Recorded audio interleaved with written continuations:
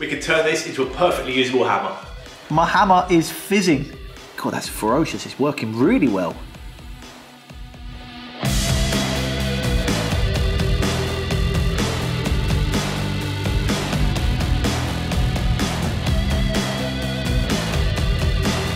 Hi, I'm Dom, and welcome to my workshop.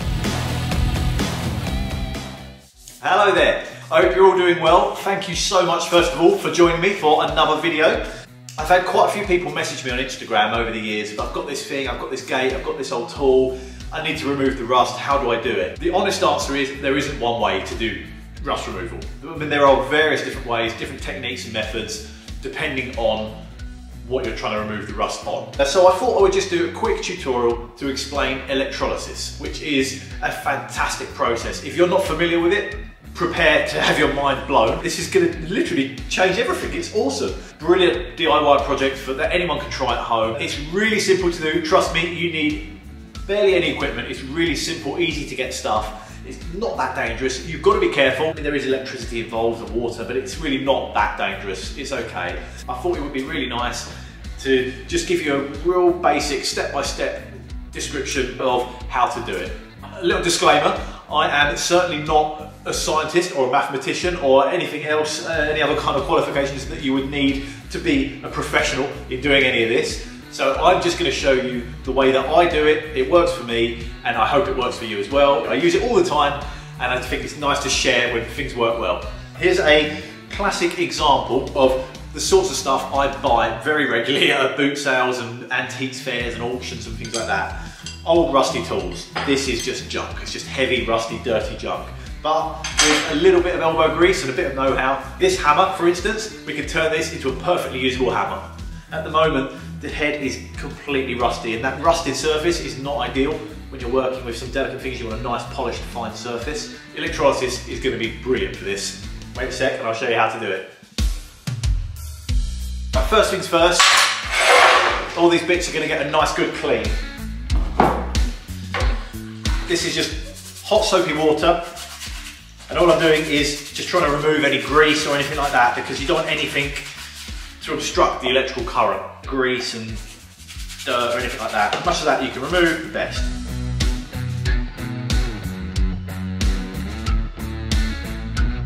They're looking better already.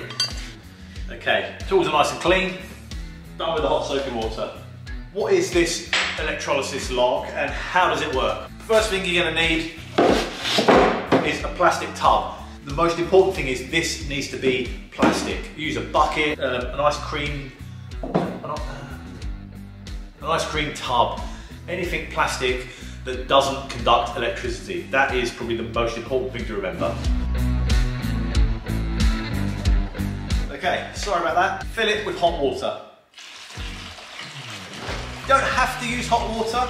This is just something that I do. Like when you're cleaning anything, it doesn't have to be hot, but I think hot water works a bit better. The next thing I'm going to add to my hot water is sodium carbonate. Now you can use various different things for this. Cleaning soda, soda crystals, things like that, not baking soda. From my experience, baking soda is a very different product. Soda crystals or cleaning soda is what you want, which is basically sodium carbonate, which you can buy this, it's really cheap. I'm just going to sprinkle that in.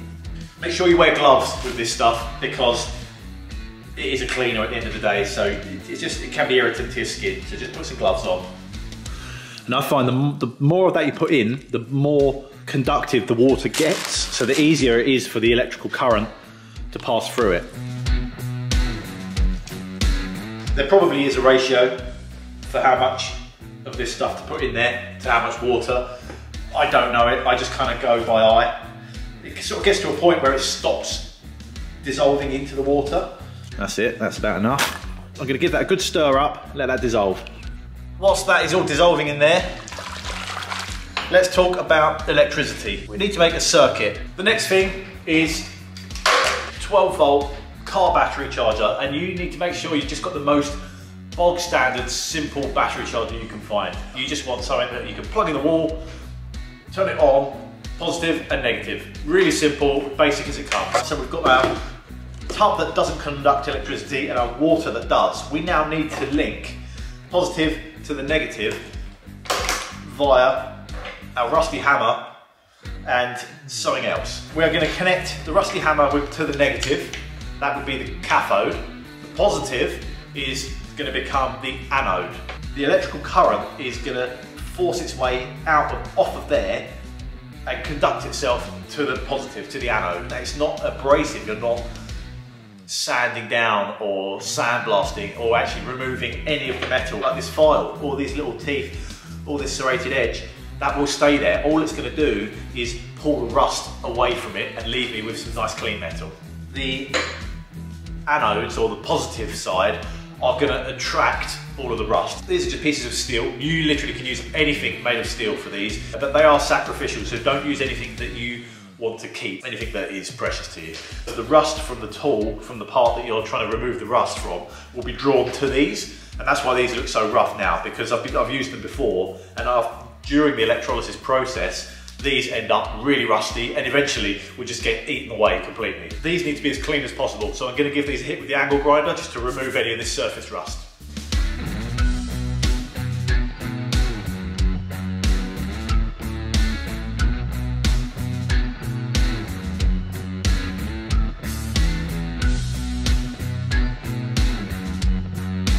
Four nice clean pieces of steel. Time to get them in the solution. See, I've just got these cable ties, again, not conducting electricity, they're plastic. They're going to hold them against the edges. Depending on your setup, you can use different shape anodes. If you're using something round like a bucket and you want to submerge that to remove the rust on that, the anode could be something like an old can, because it's round, it would fit perfectly around there. And the whole idea is to try and keep the positive side, the anode, as close to the part that you're trying to clean as possible. The process is the same. You can adapt it for however you want to do it. You can have just one anode with a positive and you could go straight onto it. That would work perfectly fine. I've got four, but only one terminal, so I somehow need to link these together. I've got these wires, and all that's doing is linking the four anodes together.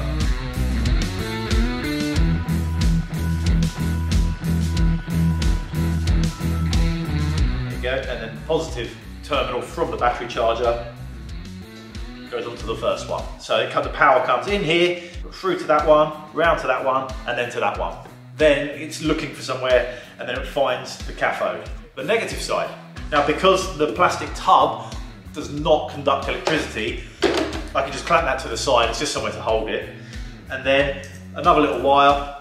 I'm only using these bits of wire so I don't have to put my battery charger terminals in the water and they'll get rusty and everything like that. If you keep your battery charger terminals out of the solution, they won't get damaged.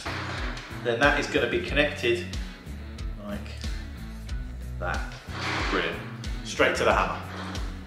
Have a bit of a breather. It's really simple. So far, you can't say that there's anything that's too taxing. I mean, you can find the cleaning soda crystals, the sodium carbonate is what I've used. The whole setup is a battery charger, a tub, and a few wires and a few bits of old steel. You could do it on a much smaller scale. If it's something that's really small that you're trying to work on, you don't need a big massive tub and all of this stuff with the four anodes. You could do it with just one. It would work just as well. I could turn that on now and it would start working and start doing its magic. But whilst I've got such a big tank and I've got this whole thing set up, I'm going to show you a little sort of helpful tip to maximize productivity. With some other little crock clips and bits of wire, because I've got my negative terminal there, I can just extend it from there and just join another wire out there and clip it onto another part. And then dump that in the source as well. When you're positioning these parts in the solution, please wear gloves. It's really important to wear gloves. Don't try not to get this stuff on your hands. The power is absolutely off at the moment as well, so that's a really good, really good tip to avoid electrocution. Try and keep the parts that you're trying to get cleaned as close as possible to the anodes without touching it. The further away you pull it, the harder it is for the actual process to work, so that you're doing it a favour by keeping it as close as you can to it. The wooden handle, I'm not having to remove the wooden handle from the hammer because really it's not going to damage the wood. The wood doesn't conduct electricity. All it's doing is sitting in some warm cleaning water, which is absolutely fine. It needs to clean anyway. If you've got quite a long piece like that, you can, sometimes I find it helps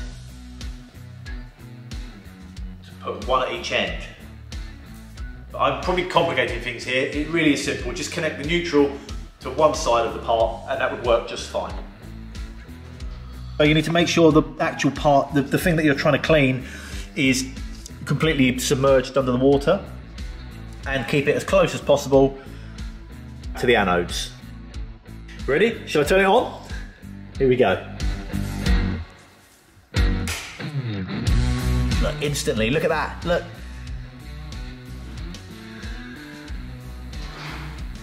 My hammer is fizzing. The file is in there, bubbling away. God, that's ferocious, it's working really well.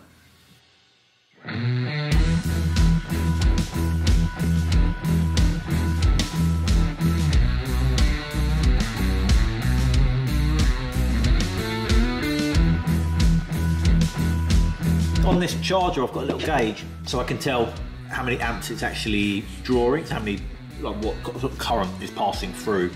As you leave it overnight or a good few hours, the anodes, this sort of sacrificial positive side that get the rust gets drawn to, they become less effective because the current can't pass through the rust, and they end up working worse and worse and worse. So you may have to stop after a good few hours, turn it off, most importantly, turn the power off, give those a good scrub back and give them a good clean again, and then start the process again. And you'll find that it fizzes up and bubbles up a lot more ferociously at the start. It's because they start to get a little bit less effective as you go through the process. And you know what? The best thing about this process is I can leave that now, sitting over there. You'll need to leave it for a good few hours, so I can go off now, make some lunch, get on with something else, and carry on in the workshop doing other things. That is going to be fizzing away and bubbling away over there, removing all the rust. Brilliant, isn't it? Yeah, well, that's it now. I'll leave that for a few hours, go and make myself some lunch, and I'll catch up with you in a bit.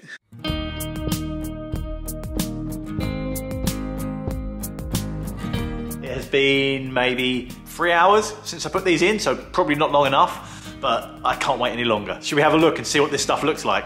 See all those little brown flakes and chunks that are stuck all over that? Look, there's a couple floating around there. All those bits have come off of our rusty parts. Look at that fizzing away. It's working so well. It's looking really good. The water's looking disgusting and murky. I'm going to turn it off and have a look and see what it looks like.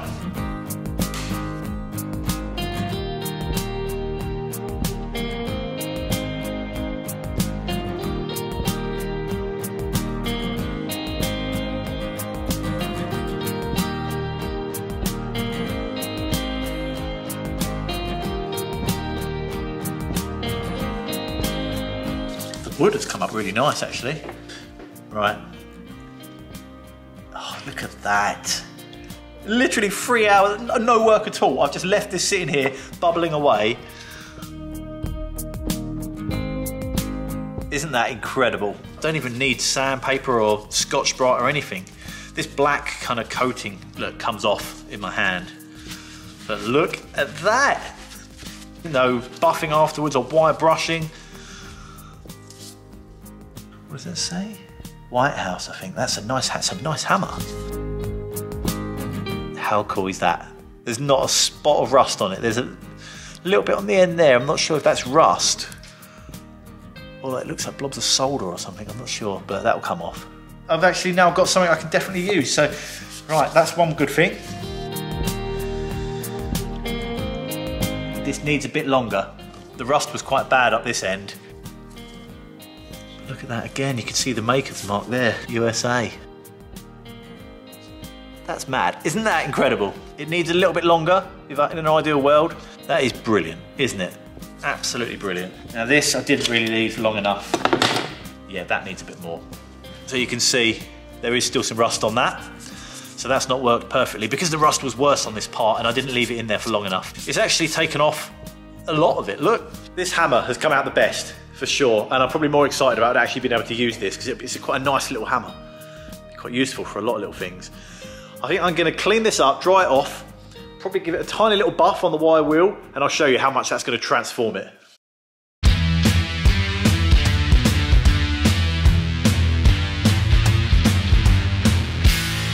Isn't that awesome? And you don't need to buff it. You could get the same result by scrubbing it with one of these. It'd take you a bit more time, but the same result. Look at that nice polished end. All that mess has come off the end. It's actually a really nice hammer. Look, I gave the file a bit of a tickle on the wire wheel, and that even came up really quite nice. But that's not bad, is it? Cool. Can't leave that handle looking like that. It's come out really nice and clean. All the grease and stuff has gone from the soapy water and the warm water. But I'm just gonna give it a quick oil. That's gonna finish it off nicely.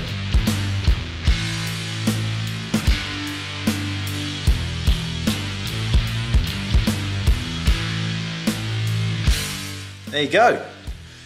Very simple, one fully restored hammer. I really hope this helps save some of those old tools that you've all got out there in your sheds and your back gardens. Have a look around, try and find all those rusty old tools, get them out and save them. I really hope you've enjoyed this video. It's been really good fun. Leave me some comments below if there's anything else you'd like me to show you how to do. Any more videos like this that you want to see. If you're stuck with projects or something like that, I'll happily do a tutorial and show you the way that I do these things. I hope you've enjoyed it. Thank you so much. Take care.